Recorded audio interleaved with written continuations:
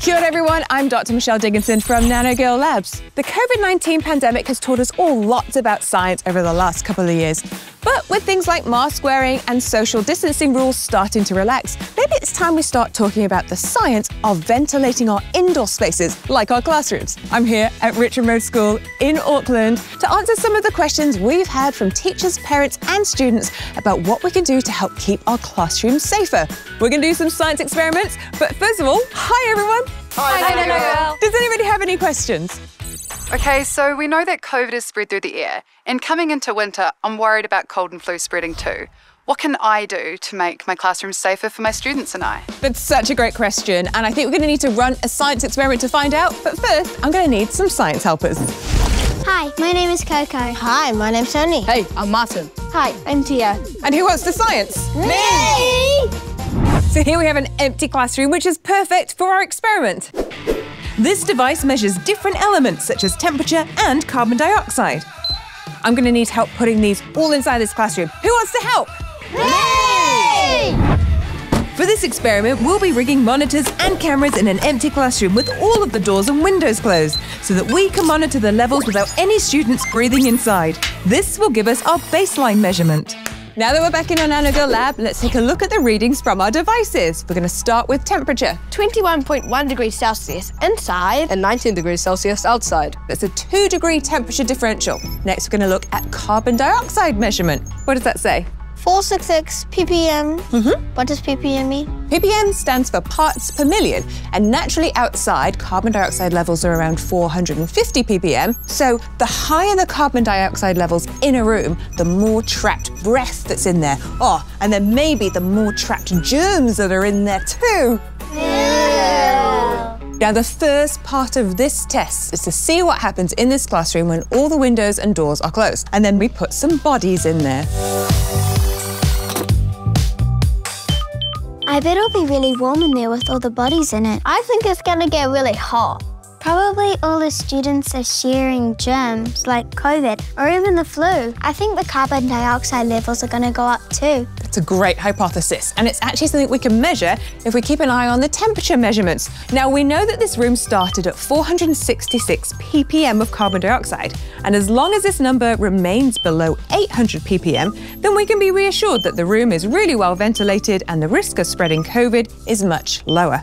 It is a bit boring watching people breathe out invisible air. I wish we could actually see it. You're right, it is a bit boring. Now, luckily, I've got a really cool science friend. He works at NIWA. His name is Dr. Ian Longley, and he has these really cool cameras that can measure CO2 that you can visually see coming out of somebody's breath. Should we give him a call? Yeah. Okay, here we go. Hi, Ian. Hi, Michelle. We're running some CO2 measurements in a classroom using some IoT sensors, but the students were wondering if there are other ways of measuring CO2. I've been working with Fisher & Paykel Healthcare with a special CO2 sensing camera. This camera allows us to see carbon dioxide as different colours. What you can see is how the breath comes out of our mouth and noses, and how we can use this information to learn how not to breathe onto each other or how to get that breath out of the room. I still wish we could actually see people breathing. Well, we don't actually have those fancy cameras here, but we have the next best thing.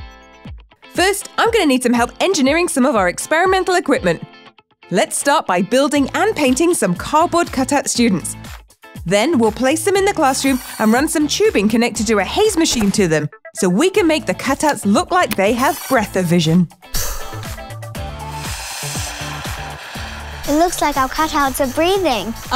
So now if we watch both of the rooms at the same time, we can visibly see the exhaled haze breath filling up the room, as well as watch the CO2 monitors measuring our actual students in a room and their exhaled breath. So who can remember what our background CO2 level was? 466 ppm. Very good. And let's take a look at what it is now. It keeps increasing. It was 836, then 1,253, and now it's 2,126. Isn't that real bad? You're right, it is super high. Remember how we talked about levels of 800 ppm or less showed great ventilation? Well, this shows us when we have a poorly ventilated room. Because all of the doors and windows are closed? Exactly. So levels measured between 1,251 and 2,000 ppm show us that we need to increase the ventilation in the room, let some airflow in to reduce our COVID risk. Ew, get rid of all that stinky breath. Now, if there was a student in that classroom who was maybe infected with a virus like COVID, what do you think might happen? All the other students might breathe into the infected air and get sick too. So what do you think we need to do? Get rid of all the breath. Let's go open the windows. Oh, so what do you think is happening? I think the fresh air from outside is coming in and replacing the stagnant air. That's a really good hypothesis, which also means the germs will be flying out of the window too, and we can measure that by looking at the CO2 levels that you can see are going down. So, hopefully that helps to answer your question with a really super simple solution. That's really helpful and free. Thanks heaps. Does anybody else have a question?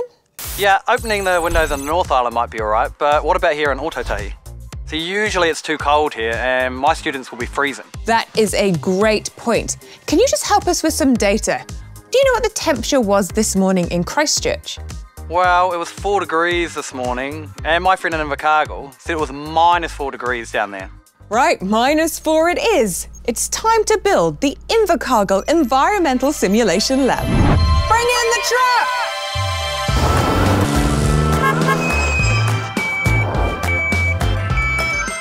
So, what do you think? It's freezing in here. It is -4 degrees centigrade freezing. And what we're going to do is we're going to engineer a solution to take this freezing cold truck and connect it to our classroom so we can do a simulation of what some of our South Island classrooms might be experiencing. So who wants to help engineer a solution? Yay! We need to create a seal between the freezer truck and the classroom window to simulate the outside temperature you might find in chilly Invercargill. That's great job, team. Okay, why don't we head back to the lab and talk to Ian about our next experiment. Dr. Ian, in our last experiment, we got rid of the carbon dioxide and germy breath by opening the windows. But what if it's cold outside? So our research shows that the colder out it is outside, the less you actually have to open your windows to get the same cleaning effect. And if we open the window less, it won't be as cold inside. Exactly. Our calculations show that if you open your windows by maybe the length of your thumb, say 5 or 6 centimeters or so, and that will give you the same cleaning effects, but will stop loss of so much heat.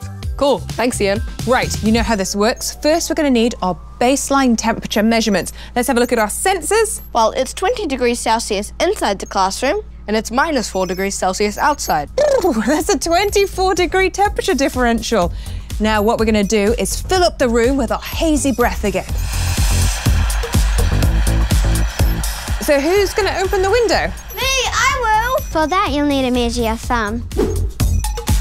5 centimeters. Got it.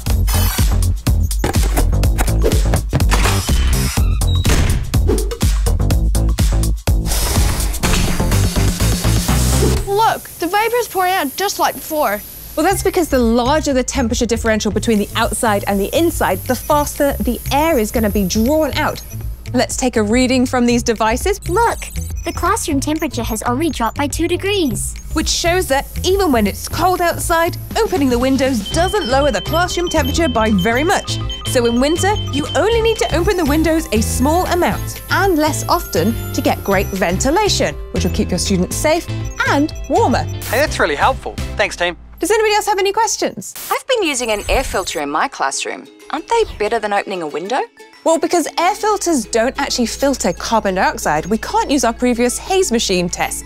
But what we can do is use computer modelling to show you what happens when an air filter is put inside a classroom. Air filters work by filtering and recirculating the same air that is already in a room. Using mathematical modelling of airflow, we can see how the air moves around the air filter as well as how air moves with the open windows. It's great at filtering out the air close to where the air filter is placed, but that effectiveness decreases the further away you are from the air filters, whereas the open window technique helps to ventilate the whole room. Now, many other countries will use filters in all of their classrooms, but here in Aotearoa, we have the best air quality. We're really lucky, which is why opening our windows works really well. Well, I love gadgets and gizmos. Here in New Zealand, our experiments and the research really seems to show that the simple solution of just opening the windows is the best. Yay! Okay, that wraps our experiments for today and hopefully answers some questions. But hold on, where's Tony? Hey guys, look what I found in the freezer truck. Ice cream? Who wants one? Me! Ah.